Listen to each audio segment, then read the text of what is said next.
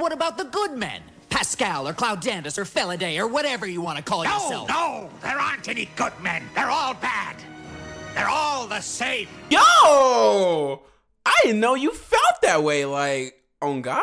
Felidae is ironically one of the funniest animated movies I've seen in a bit. This movie is so campy, so stupid, but yet also is like, it's trying to make sense of itself, but like, the stupidity of it, like the ironicness of it, I know, it's so funny. Whoever wrote this script, absolute applause, because it's so unseriously serious.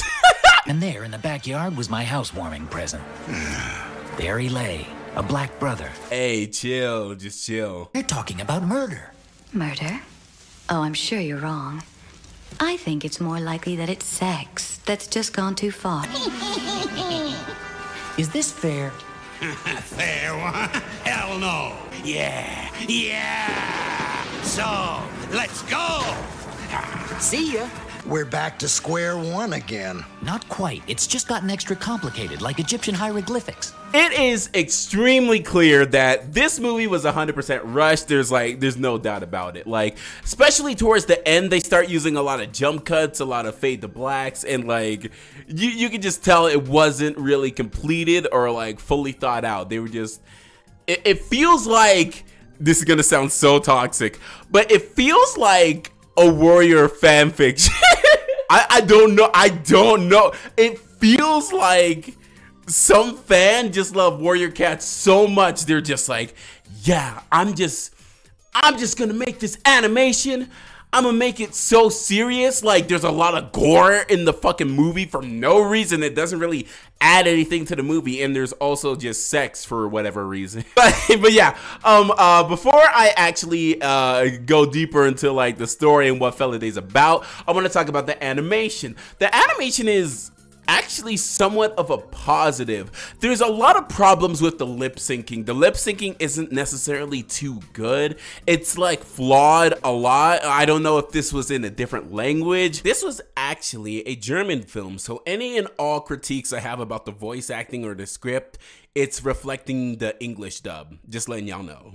Or if it was English and they just didn't care to lip sync, but it's not really there. Also, a lot of the proportions of the cat characters are very odd. It's a weird choice. Like, there's either like a bodybuilder type cat or like a very thin cat, and I don't know, the two are just so weird. I can, however, appreciate some of the perspective shots we get. Like, we get a lot of chase scenes in this movie, or just scenes like that has a lot of motion and a lot of like camera shifts, and I really do love that. I think that's absolutely beautiful, especially for this time period. Not to say every single shot is absolutely perfect or good in any sense. Like, there are some shots that are like wild, and it feels like they're just trying things out. They're not necessarily, they don't have a focus. They're just like throwing things in. It's almost like a practice run. Although that's a problem, I do, however,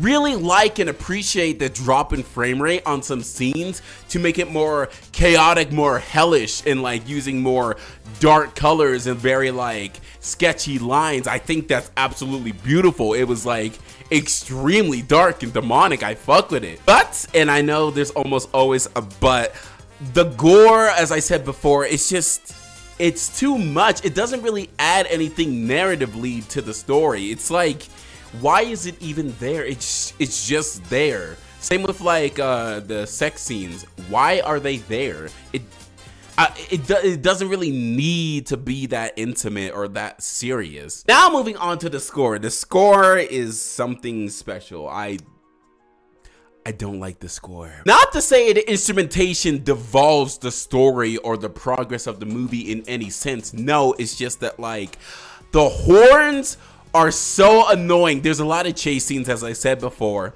and they throw a lot of horns in it, and it's super obnoxious. Maybe because it's mixed horribly, but like the production on it is just not good.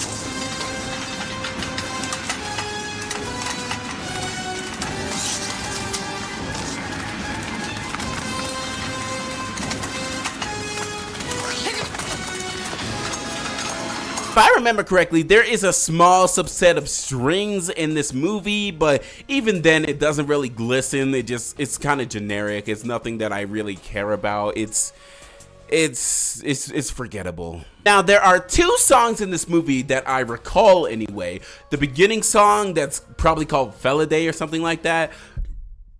Woo! Yeah, the intro song called Felidae that has like a lot of electronic elements to it. It's like, it's not a great start because the kicks, the drums, like they are way too punchy and pungent, and like it doesn't feel right for this type of movie, I'm gonna be honest. The second song in this movie plays at the very end and is just the funniest thing ever, like both with the context given and just the style it's in. It's like a Midwestern emo, and it's like it feels like almost like a Nickelback song, but like a fan made it. It's like stripped back, if you if you get that joke. So, my friends, we sit on the edge of our seats while murderers commit their atrocities and then are beaten. There is no way you're monologuing over this fucking guitar right now. The story of this whole movie is very strange. I don't really know how to classify it. Like, it's like a murder mystery, but with cats, and also it's just it's like rooted with sex. I guess. And they are not shy in the slightest about showing or talking about the sex in any sort of sense. It's either like shown as art on the wall or like just them doing it themselves. It's awkward. Our main character, Francis, is apparently, I guess, a detective, and like I find it so interesting because no one really questions why he's here. That he just sort of shows up, and then everyone's just, for the most part, kind of chill with him. Bluebeard, you ugly old furball. I see you've been cruising the gay scene for a change. That cute little thing behind you sure is a juicy number. Felidae? More like that feller gay. Just in case I already didn't say this, there's a lot of tonal issues in this movie, and it's like, it makes it extremely funny. There's a lot of random stuff that happens in this movie. Like, there's apparently a cult, like a suicide cult in the middle of his like house that he moves to, and apparently that never gets touched on. Like, he gets chased out, and then like, I don't know, maybe a scene later everyone's chill with him. It doesn't really make sense. There is a random blind character, which, you know, W representation, but like she's in there for like 2 minutes at the very most, and then she dies like randomly. Like it's like it's so weird. Not only does she dies in the most brutal way possible. Like, she gets her head cut off, and like there's blood everywhere. It's like a very drastic sight, I'm not gonna lie.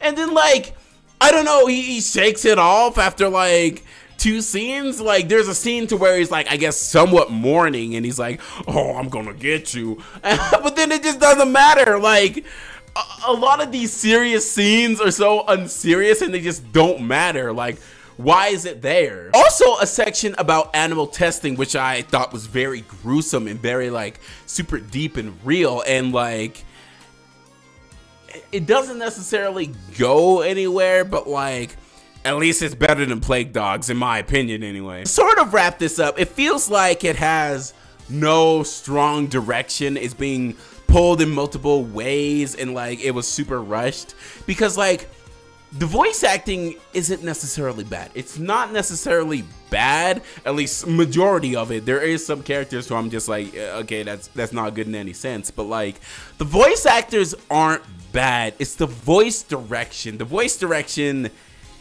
I don't know what they were going for. The script is insane. It's insane. Yeah, giving a little time to dissect and like really try and understand how I feel about this movie, I think this movie is personally kind of a 3, like a strong 3. I don't really do like strong 3s or like decimals or anything like that, but like it's kind of a enjoyable experience. I can't say I was never entertained. It was like, there was a lot of situations to where I was just laughing nonstop in an ironic sense, but like, I don't know, it's super campy, super fun. Like, there's a lot of good visuals some of the time, I can't lie, but like, I don't know, I'm feeling kind of a 3. Like, it's not the worst thing in the world. Obviously, could have been better in a lot of areas, but for the most part, yeah, I think it's a fun time if you treat it very ironically and you kind of ignore the gore in the story. Then I think it's like a super fun time. And it's only like an hour and 15 minutes. Unlike Balto 2, it's actually enjoyable. I was actually like not wanting to die after watching it. But yeah, that's all I have to say. Anyway, how's it going, pups? It's a canine, and I'm out. I think it's more likely that it's sex that's just gone too far. Hey, murdering that cat, if you know what I